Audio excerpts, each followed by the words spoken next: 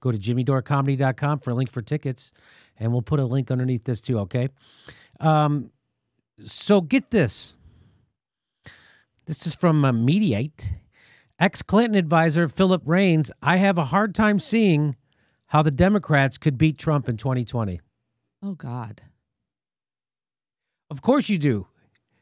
Because all you can think about, wow, we got to get a corporate, how can a corporate Democrat, this is the guy who thought Hillary Clinton was a good candidate. I mean, that's, of course he thinks that.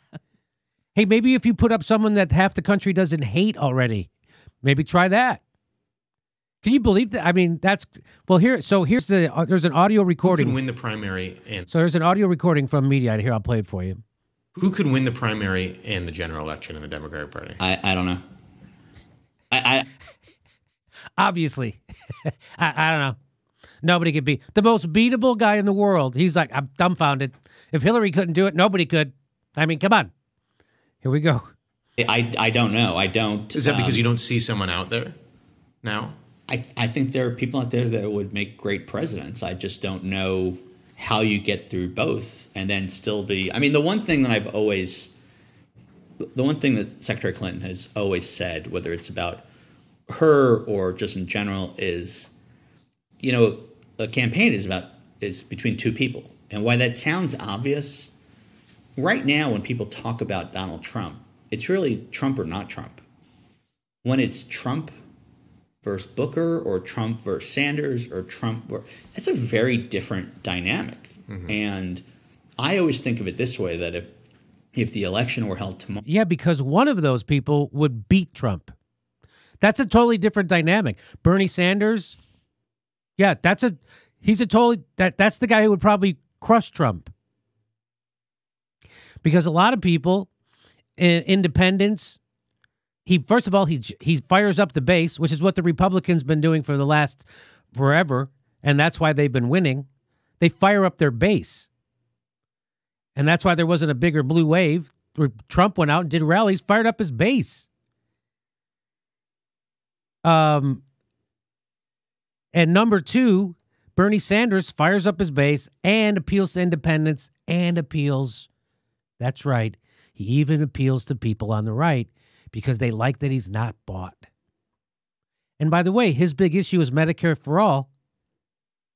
The overwhelming majority of Americans are for that. So maybe if you ran a candidate who was for Medicare for all, you could beat Donald Trump because he ain't offering that. Again, none of this stuff goes into their head. I mean, you might as well just ask a guy, you know, playing with his dick walking down the freeway. I mean, they know more than this guy. This guy's, I don't know. I've been in politics. I don't know. I have no idea. I have no idea how you beat Trump. You have no idea how you beat Trump. Again, he doesn't. You can't. You definitely can't try offering them anything. Don't try to actually be an attractive candidate. Yeah, you know, Bernie Sanders, that's a totally different. Yeah, it's a different dynamic because Bernie Sanders actually has a platform that is popular and that people will come out and vote for.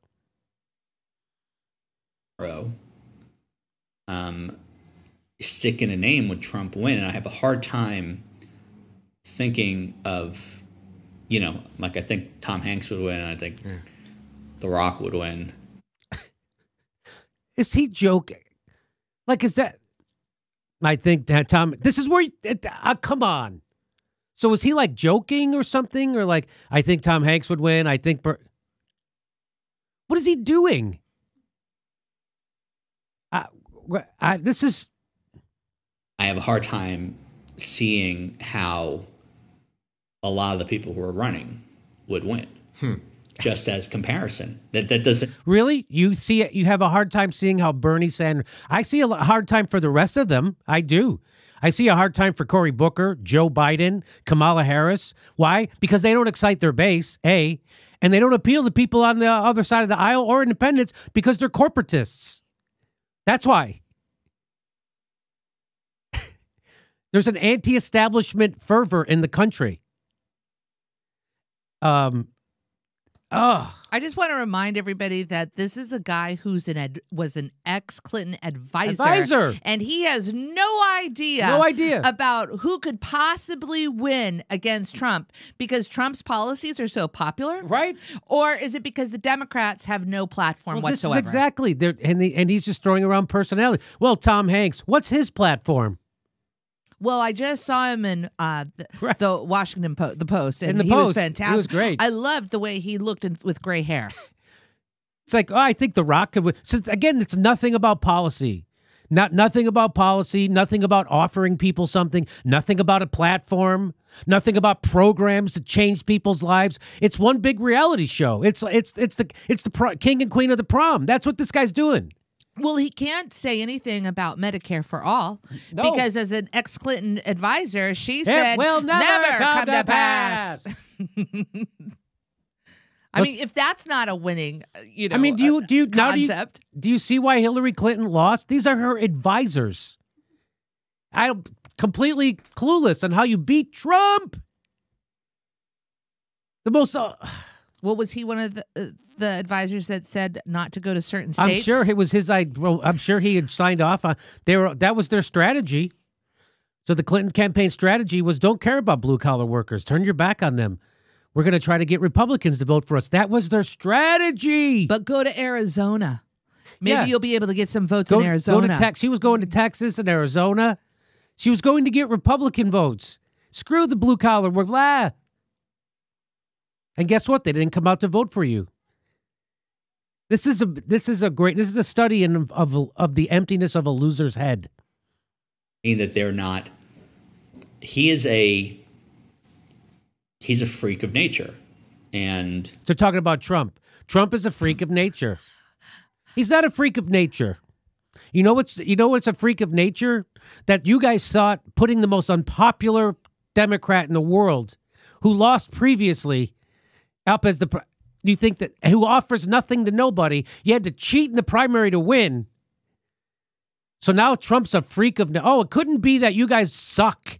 It's that Trump's a freak of nature. Oh, I mean, who could, that's that whole thing. Who could have beat the freak of nature? Doesn't matter if he's dumb or not. Doesn't matter what I think. He is a bulldozer. So if you were betting now, he is a bulldozer. I mean, you just can't beat Trump. I cannot wait to play this at a live show. So what is it? So is Trump dumb? Is Trump a bulldozer? Is Trump capable? Is Trump incapable? Doesn't matter. But it doesn't matter because he's the a freak Democrats of nature. Don't matter. They represent Democrats nothing. Because Democrats suck. Because Democrats can't beat Trump. You can't beat Trump. The guy, the emptiest vessel, the dumbest guy in the world. You guys can't beat him. Rhodes Scholars can't beat this guy. Wow. And you know why you can't beat him? Because you don't offer people anything. Because people don't like you. Because people are done voting for shit like you. That's why. Oh, you can't. Bernie Sanders would wipe the... I think he wins in 2020. Net, yeah. And yeah. Do you need for a lot of reasons? Also because, moments in history like this tend to not get resolved. The only two presidents in the last 85 years have been denied a second term: Jimmy Carter, George H.W. and George H.W. Bush, and both because they had, as a sign of trouble, they had serious primary challengers. It's harder to lose the office than get the office. Do you think? Who cares about that last part? Okay, there you go.